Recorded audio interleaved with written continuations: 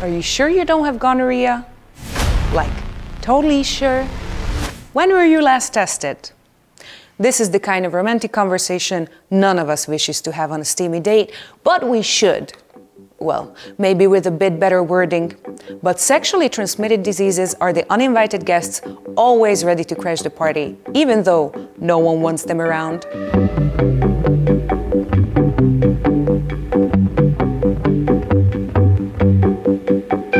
Let's talk about sex education. You mean the series? No, I'm kidding. Which season? They realize that actually, half of the population is boys, and sometimes, their partners are not girls. Oh, they're gonna be so mad at you. You called them Eastern European. Oh yes, especially Slovenians. Am I talking something crazy? Don't ask me. If I really wanted to create educational content that was going to have that type of impact, I needed to go where people were. And they weren't in the hospital, they were on their phones. You will have the same life expectancy and the same life quality with medication as anyone who doesn't have HIV. If we could remove even a fraction of the stigma that still surrounds sexual health and STIs, I think everybody's lives would be better.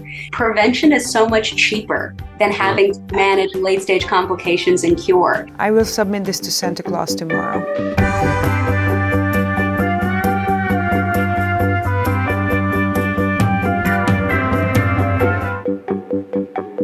Good time of the day to you all, whenever you tuned into Standard Time. I'm Réka Kinga Papp, editor-in-chief of Eurozine. It's the magazine showcasing this talk show and a co-founder of the Display Europe platform, where you'll find content from all over Europe covering many languages and viewpoints. We have strong evidence that sexually transmitted infections have been a defining feature of the entire history of human civilization. We have seen skeletons bearing syphilis marks, classical literature dedicated to gonorrhea, and loads of royal gossip about yeast infections. Sexually transmitted diseases, or STDs, have been a subject of medical fascination and social conversation, for that matter, for thousands of years. Even today, we can't seem to get enough of the historical bingo of who contracted what. However, Europeans are less keen on dealing with their present-day sexual health. The discourse makes it seem like all of these contagions are a thing of the past. It couldn't be further from the truth, though. Since the early 2000s, our collective attention on STDs has decreased, even though epidemics are on the rise. The World Health Organization and UNAIDS are beating the drums because the total number of people living with HIV has increased from 26.6 million in 2000 to 39 million in 2022. That's a lot of new infections. On a global scale, the WHO reports that more than 1 million STIs are acquired every day worldwide, with an estimated 374 million new infections each year involving one of 4 curable STIs: chlamydia, gonorrhea, syphilis, and trichomoniasis. And even though treatment is available for a great number of them, it doesn't make undiagnosed ailments any less dangerous, or contagious for that matter. Knowledge is our first line of defense. Most crucially, if you know your HIV status, with the available treatment options you can live a long and fulfilling life, and without infecting any partners. But for this, you have to be aware of it and to be able to access the existing treatment. So let's talk about sex and sexually transmitted infections. We have antibiotics-resistant supergonorrhea, the wide array of HPV viruses, chlamydia on every corner, and more for you to discuss. But don't fret, we'll also talk about solutions, prevention, screening, treatments, and importantly, sexual education. No, we're not teaching you new poses. You have enough material for that, about 2/3 of the entire internet. Sexual education is about all the things beyond the birds and the bees. We'll also delve into the role of community involvement and the stigma affecting sex workers and LGBTQIA+ communities, both of whom are at the forefront of finding solutions, while the majority of our societies try to look away or find a scapegoat. Today, we enjoy the hospitality of the Central European University at their Budapest library. Dr. Béla Tamási is a clinical dermatologist and the founder of an evidence-based dermatology and sexual health clinic. He has been the director of the National Center for STIs in Budapest. Dr. Danae Maragouthakis is a medical doctor and the co-founder of Yoxly, the company providing at-home STI testing. Her social media channels have more than 1 million followers, making sexual health education engaging and accessible. Trajche Janushev is the program officer at SWAN, the Sex Workers' Rights Advocacy Network. SWAN supports sex workers' rights in Central and Eastern Europe and Central Asia. Their work underlines the importance of inclusivity and advocacy in addressing sexual health. Stick around as we delve into a topic often whispered but seldom discussed openly, right here on Standard Time. Welcome and thank you all for being here. We are here to discuss STIs today, which is a nice program for a December, whatever time of the day anyone might tune in. May we start with Dr. Béla Tamási. Why don't we talk about this? It's a very good question, and I think that partly it has some historical roots because in the Middle Ages, for example, you only had the chance to contract a sexually transmitted infection if you stepped out your marriage or if you went to a sex worker, and that's why that this issue has been stigmatized. And people still think that if they get a sexually transmitted infection, then it is something disgusting and it's not normal and it's not according to our expectations within society. But it is simply not true, because we do know that everybody who has sex can have a sexually transmitted infection. Yeah, and also those supposedly very strict and disciplined Middle Ages and early modern times, somehow syphilis managed to get around Europe in just a couple of years. So I'm pretty sure they weren't that strict about things as we like to imagine or sort of project backwards. Yeah, it can be, and we still have a problem with syphilis, especially with syphilis, because in Hungary last year, for example, we had a skyrocketing number of syphilis cases compared to the previous year. Is there like a specific issue that you can identify, the reason for this, or it just happens to be the case? Lack of knowledge, lack of testing, lack of prophylaxis. Syphilis can be completely symptom-free, so you can give it to your partner without knowing that you are having it.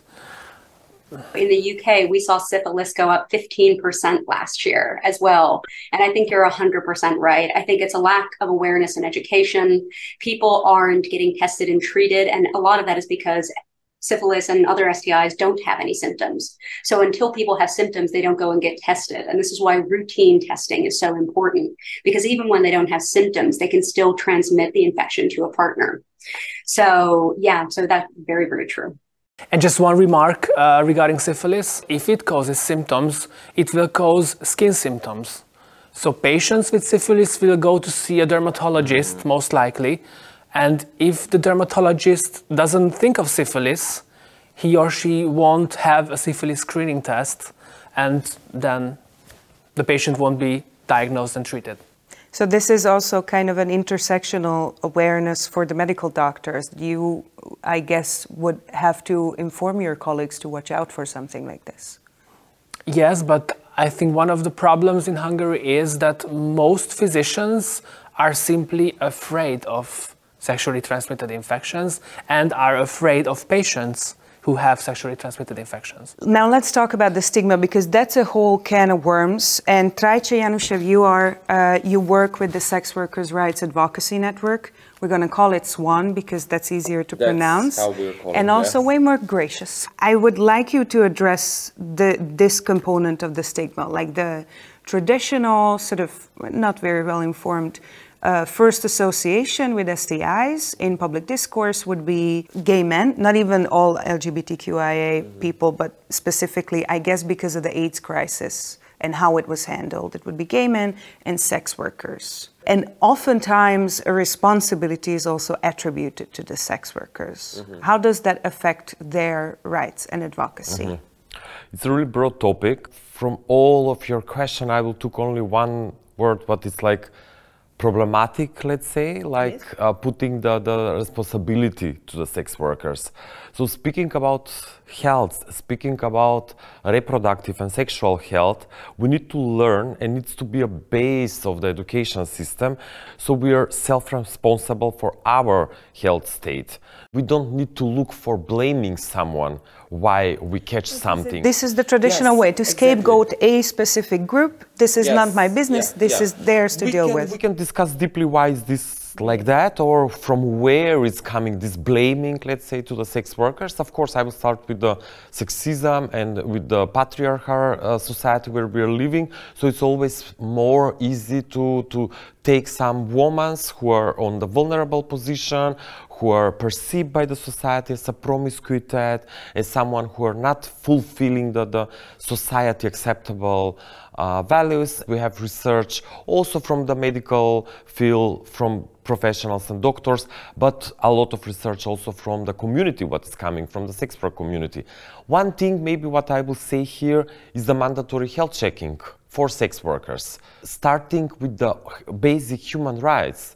Because the government, because the institution are taking authorities of the bodies of sex workers. They are deciding when sex workers will be tested, how they will be tested, and on which circumstances they will do this testing. The society, we, an institution, and decision makers needs to understand that providing sexual education, and for these kind of groups, like vulnerable groups, in this case, because I'm speaking for sex workers, it's very important to understand that we need to provide accessible and sensitive services for sex workers.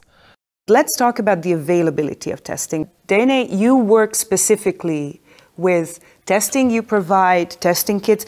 Why do you think at-home testing and this kind of sort of taking things, matters into people's own hands eases the situation? Why do you introduce the at-home element, for instance? So when it comes to sexual health, I think the challenges are twofold. So you have people who struggle to access services because they can't get appointments, because of long wait times, because of embarrassment, fear of judgment. So there are all those factors. And then there are the people who don't even know they need to access services, right? And that's that kind of lack of awareness and education in general that exists. So whatever it is that we do, whether it's in-clinic testing or at-home testing, I think general education needs to be key. And then there are certain subgroups that are at higher risk for which they need more, maybe specialized outreach services. But I think the benefit of at-home testing is that it makes it convenient for people and it removes some of those access barriers like, oh, I can't get time off work to get there, or I have to pick up my kids after school, or I'm embarrassed to have a face-to-face conversation with a provider about what I did last weekend and why I need this test. Or who I would meet in a waiting room. I did meet old classmates. That was fun. Yes, yeah. So exactly. So depending on how many clinics are available in your area, you may very well run into people that you know.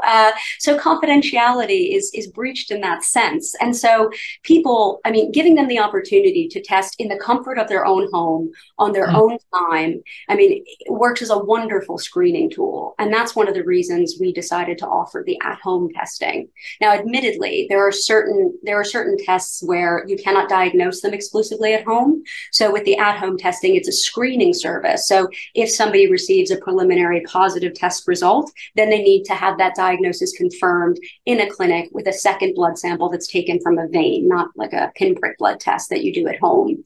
But that being said, it's a starting point and it gets people thinking along the right lines and it gets infections picked up and hopefully treated much more quickly. And now, a word from our partners.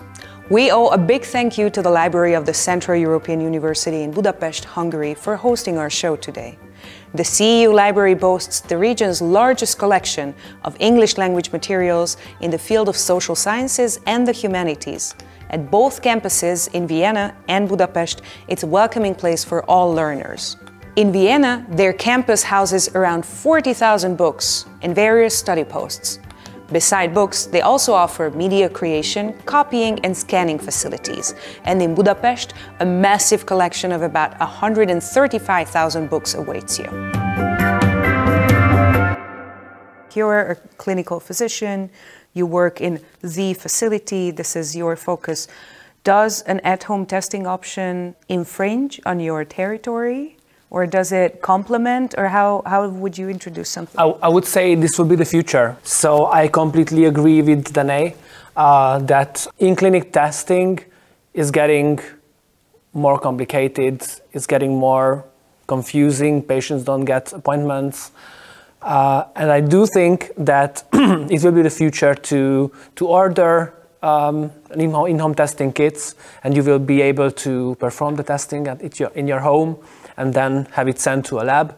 And just one remark, I would put a little blame on HIV, because HIV took the show 30 years ago. Everybody was speaking about HIV and AIDS, and we somehow forgot about other STIs. And most of the people who want an STI screening only think of HIV. And they don't think of syphilis, they don't think of gonorrhea, they don't think of chlamydia. And we as physicians need to tell them, hey, screening for HIV is okay, but screening for syphilis and screening for gonorrhea and chlamydia is also very important.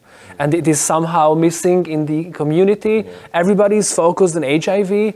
Nowadays, HIV, well, it's not a curable disease, but it's a completely manageable disease. But syphilis and co are bacterial infections that are completely treatable with antibiotics. How you can live a long and fulfilling life, actually healthy life with HIV. What does that mean in practice? Well, I'm not an infectious disease specialist, so I'm not treating officially people living with HIV, but we do know that the medication, the antiretroviral medication against HIV is very modern, and basically you will have the same life expectancy and the same life quality with medication as anyone who doesn't have HIV. I agree that HIV also in some point did some harm for treating another STI. Maybe I will shortly talk about the PrEP here, because you know, this focus from HIV and all this funding and huge money invested in the HIV field, maybe, I'm not a doctor, so I don't know, but this is the result. So we have the PrEP, and now PrEP is used, but it's protecting only from HIV. It's not protecting from another STI. PrEP is the best option, but it's not only one option. We still have condoms as option, and we still have for communities as sex workers, community-led services, community outreach, condom distribution. So all of these services are very valuable and very helping in protection of STI and HIV together. Can we check with the two medical doctors about their position on compulsory testing? Would you prefer compulsory testing, or do you think that the community involvement is a strong enough component? I would say community, because peer pressure is always somehow more efficient than pressure from an authority or from a government, especially in an issue that is so sensitive and so stigmatized.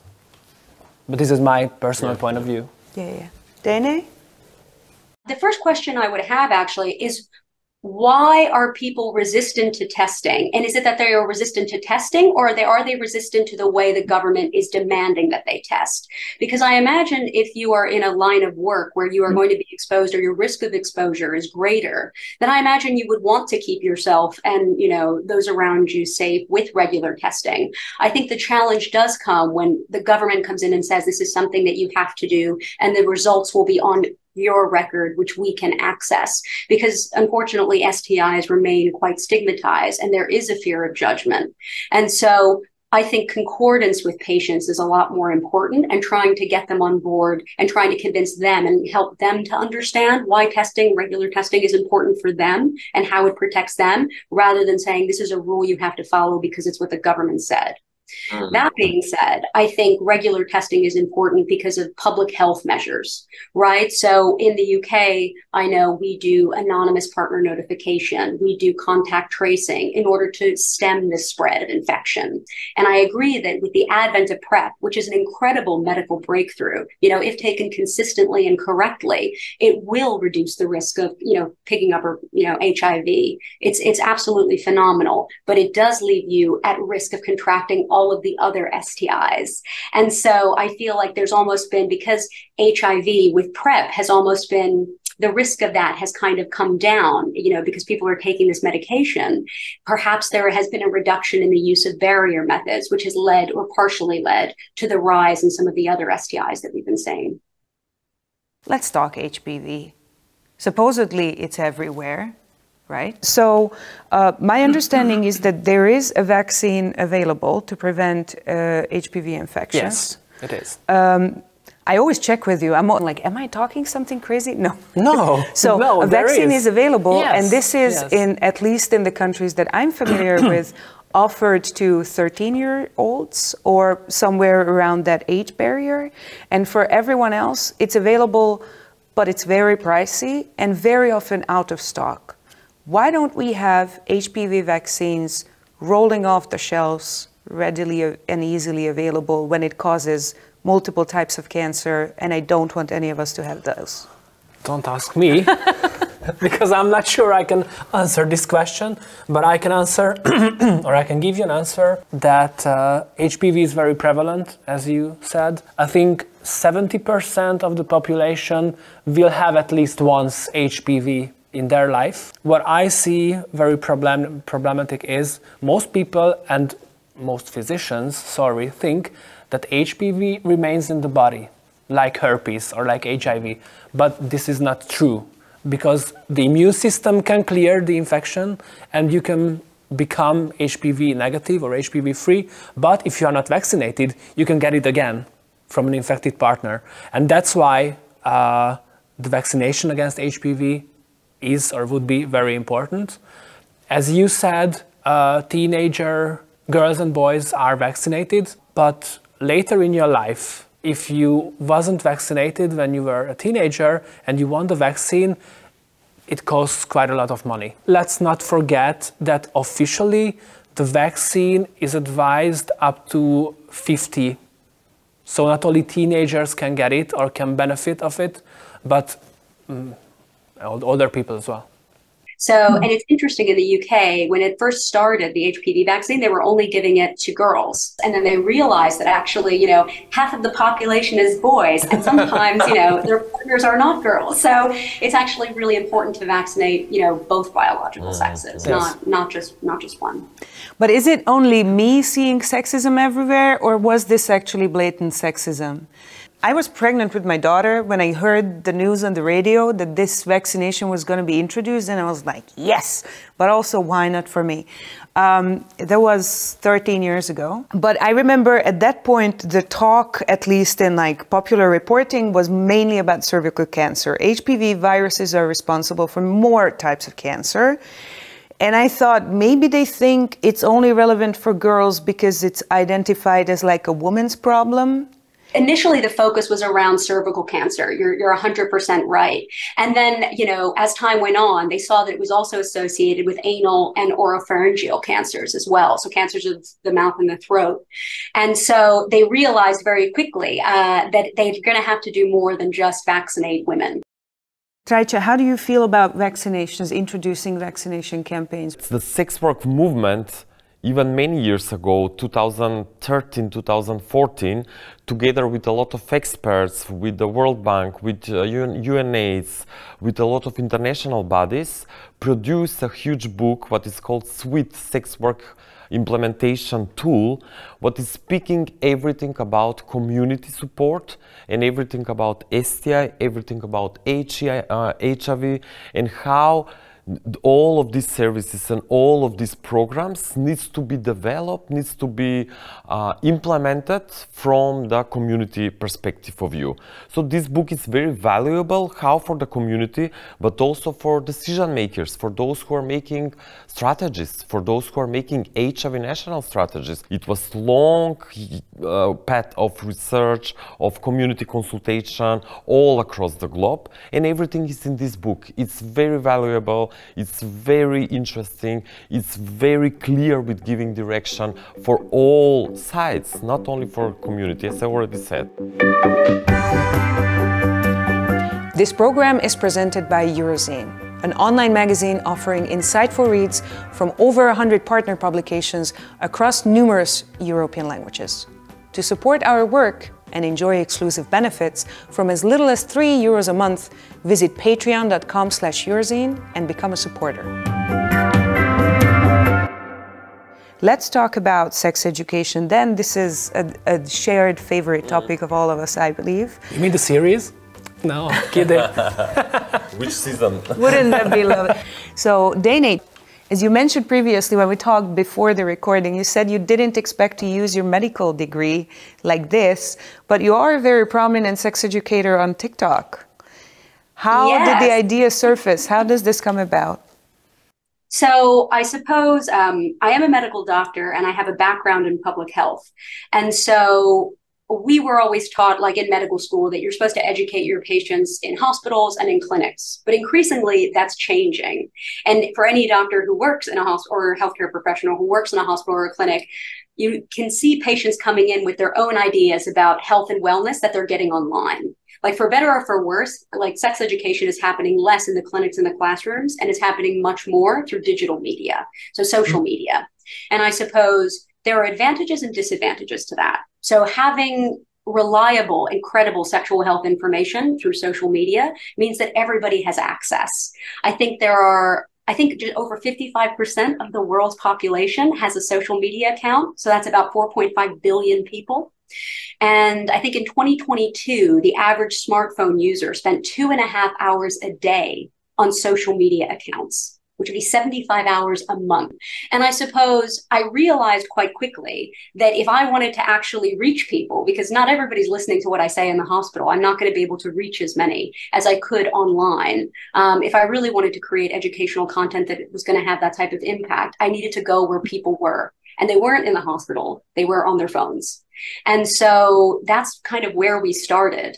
I also noticed that there was a lot of misinformation and disinformation on social media. And so this I found particularly challenging. And so part of the reason we wanted to go and create content there is because we could debunk some of this kind of junk science, or, some of these kind of things that other influencers were propagating or promoting that just have no scientific evidence base. And I suppose it's been really remarkable to see people from all over the world kind of send us questions through social. So we've got, teenage girls in sub-Saharan Africa who don't have access to sex ed, but they've got a TikTok account.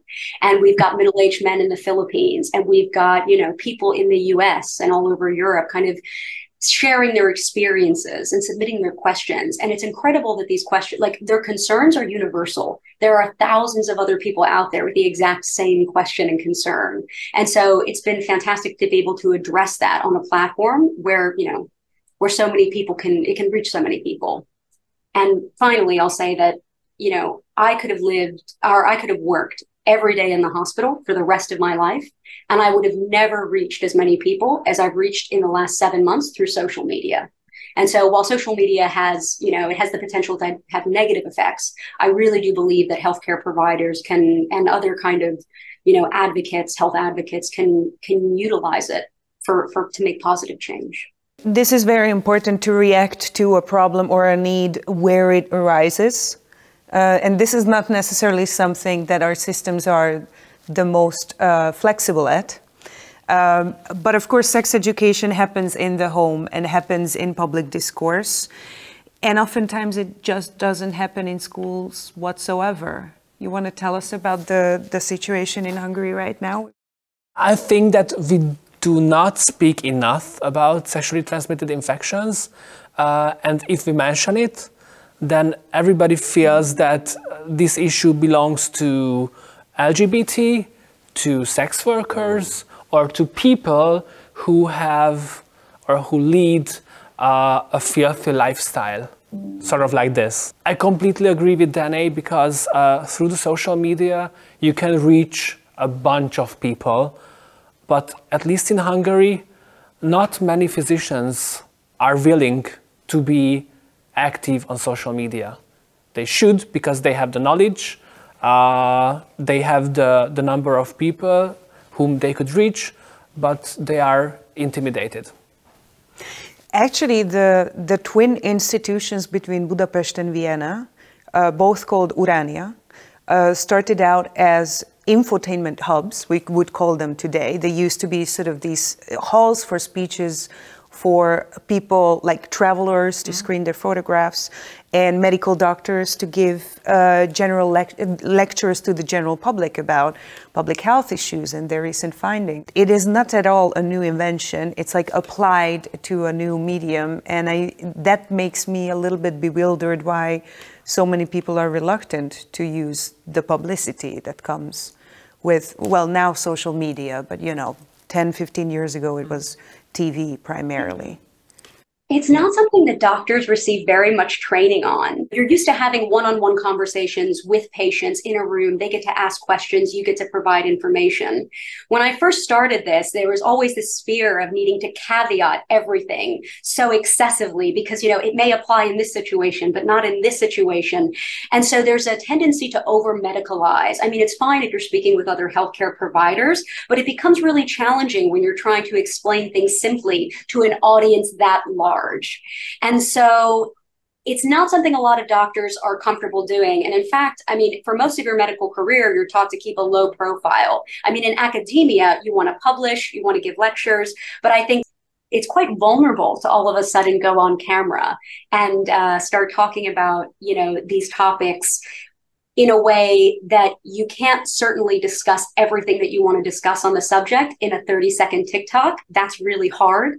But some information and, credible information in this instance, at least it gets people thinking and asking questions. And that's better than no information or the wrong information that they may come across, going through other channels or other platforms.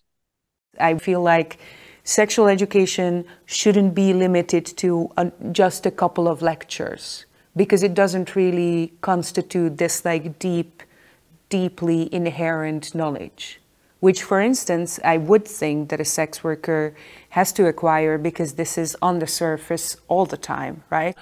The sex workers are excellent peer educators because, of course, a person who is working in the sex work industry is aware that this is their work and they must keep to take care of their sexual health. So, and it's proved with a lot of research that sex workers are pretty great and amazing peer educators. They are leading outreach programs, as I already say. So from the sex worker part of view, it's definitely, we have successful stories about dealing with STI or HIV also including. And SWAN works in Central and Eastern Europe and Central Asia. Do you see big regional differences in the local discourse or how things are treated across the regions? We have really vibrant, I would say, region to work with and very different circumstances, different political systems.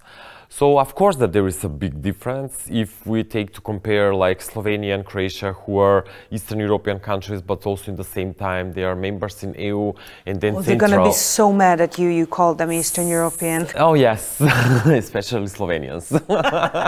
Cut this. No, so you say between Slovenia and Croatia, and for instance... just give a simple example between Eastern European countries who are member in EU and who already, let's say, fulfill some regulation in terms of health, in terms of providing some services, in terms of funding for NGOs also, let's say.